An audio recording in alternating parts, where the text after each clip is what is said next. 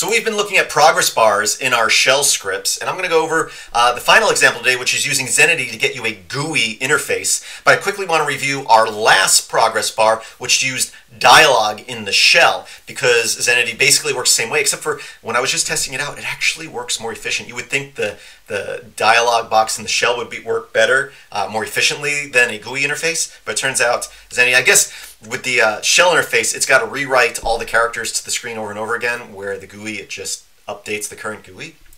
Would be an assumption on why it's more efficient. But let's look at an example. So last time I used for loop, but let's just use sequence. We're going to just sequence out number 1 to 100. Boom. Only takes a fraction of a second. Let's do that same thing, but we're going to pass it to dialog. So we're just counting from 1 to 100, but we're saying dialog, display a title, display a gauge, and go ahead and... So you can see between this, which takes 1/10 of a second, to this, which takes about 2 seconds, that's a big difference. Now, we can do the same thing with Zenity. So actually, let me just say here Zenity, and I'm going to say sequence 1 to 100. Boom. It's done already. It calculated all out and went to it. But let's slow that down a little bit. Let's put that back into a for loop. So here we're going to loop from 0. Instead of using sequence, I'm just using brace expansions. But we're counting from 1 to 100. And again, if I was to just do this, even with the loop into Zenity, it just happens instantly. But if I was to come in here and add in a sleep command, till it, after each number, sleep for 1/10 of a second, we can see we have a nice looking progress bar. So that's the basic concept of creating a dialog with, or a progress bar with Zenity. When it's done, we can click OK. But I've made a more elaborate script just to show you, because people might see that and go, okay, so that's counting from 1 to 100, but how do I actually do something and calculate out the process? Well, again, if you go to my GitLab page, gitlab.com/metalx1000, and search for my project bash shell progress bars, you'll get this script and the other ones from the previous video. But this is the example I have. So what we're going to do here is we're going to set a directory. Here I'm just going to say my root directory. So what we're going to do is, last time we were just looking at my temp directory, we're going to log all files from my entire computer. It's going to take a little bit longer because there's a lot more files. But then we also need, this is going to work just like our last example with dialog. We need to get a count. What count are we currently at? But then we also, to get a percentage, we need to know what the total is. So here we're going to say, okay, we're going to run the find command on whatever our directory is. Here it's our root directory. Dump any errors to dev null, because I may not have permission to look at certain files and folders. But then we're using WCL to count how many files there are. So we're going to get a total number of files. Then we're going to echo out the total number of files just so the user has some information. Why would I even do that? Because we're working with a GUI interface, but whatever. And then here, I'm going to then again do the same thing again. Again, having a progress bar where you're calculating out a percentage slows down your process a little bit, because you need to calculate out your total to begin with. Depending on your circumstance, it may be a few seconds, but it could also be longer, depending on what you're calculating out. But here we're going to loop through each file. For each time we find a file, we're going to add 1 to the count. So we're going to go 0, 1, 2, 3, 4. And then we're going to take that file name and dump it into our log file. Okay? So that's what we're doing. We're just logging it. But you could be moving files or some other process. But we're doing whatever. This is where we're doing whatever here.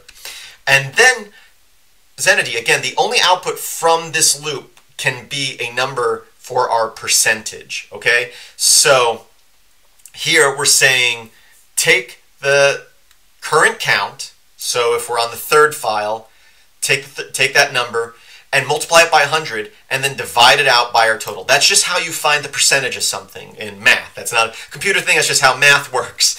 And so we're echoing that out to our Zenity.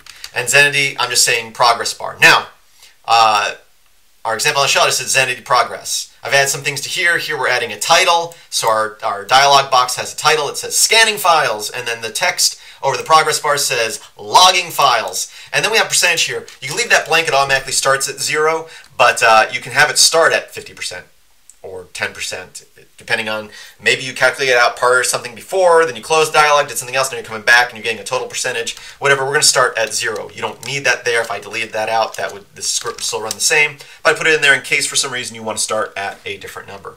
But again, if I now run our Zenity example, scanning files, again, this part takes a little bit. I got a total number of files, and now, again, it's looping through. Every time it finds a new file, it adds one to the count, it logs that file to a log, and then it does some math. It takes what current number we're on, multiplies it by 100, divides that by our total, which is, let's see, 1,162,590 files. That's files on my machine, files and directories on my machine that my current user is allowed to view.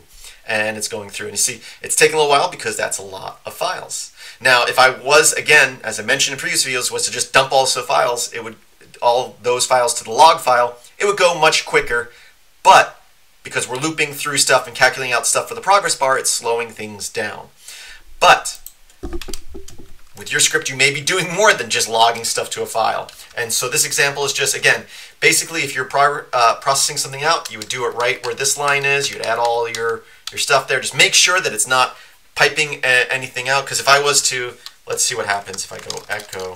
I'm not even sure what's going to happen now. So I'm going to echo out the file name. So it's going to echo out the file name and then give the count. And I don't know if that's just going to crash Zenity, if we're going to get errors, or if Zenity's just going to ignore the other ones. Let's see. Let's see what happens. Oh, it actually is still, it must be ignoring the ones that are just line, that aren't numbers. So that's good to know. I don't think dialog does that. So actually, let's do this. Let's go up to dialog here, but I want it in the for loop. There we go. Let me see what happens here if I, after each number, echo out test.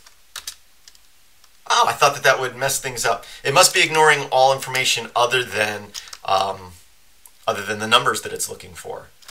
Although I would assume if I'm echoing out a number, that might mess something up. So let's run that again, and let me just say here 50.